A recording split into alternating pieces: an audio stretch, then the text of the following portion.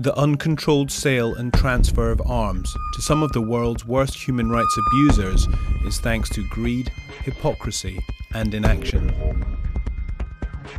20 years ago, the worldwide civil society movement, led by Amnesty International, had a simple, revolutionary idea.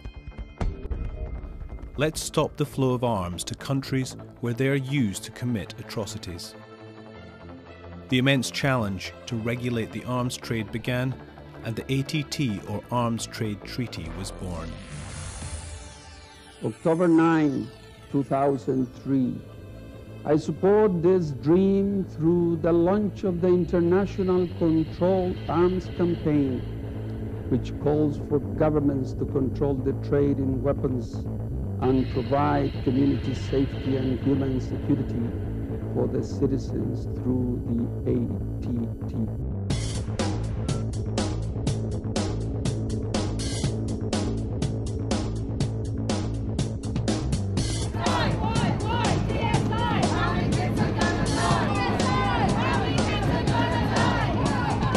I'm 17 years old, but I have lost my mother with these guns, with this kind of guns. The armaments industry is an industry out of control.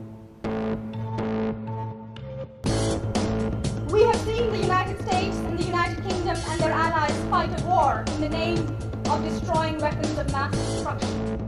But the real weapons of mass destruction are small arms and light weapons. The factories where these guns are being manufactured, why doesn't the international community pin a finger and say, stop the guns? Now, we have 10,000 of these in secret locations outside the UK to sell today. There are rather convenient loopholes in the rules governing the arms trade around the world, so you needn't worry, you won't get in trouble. 1 million people from 160 countries around the world have given their photos and self-portrait to the Million Faces petition. I thank you for presenting me with the petition. The faces in it prove that a picture can speak not just 1,000 words. In this area, this weapon is used as a credit card. When you have it, you have the power.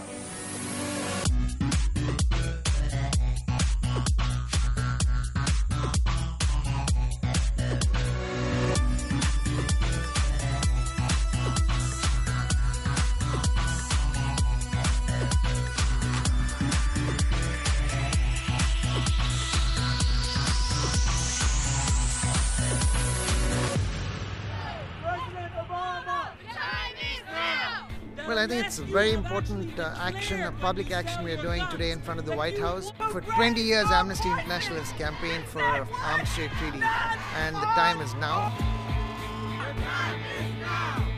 We're just opposite the United Nations and the final draft about to be produced of what an arms trade treaty might be. We're now just waiting and hoping that in this last 24 hours we're able to grasp that prize.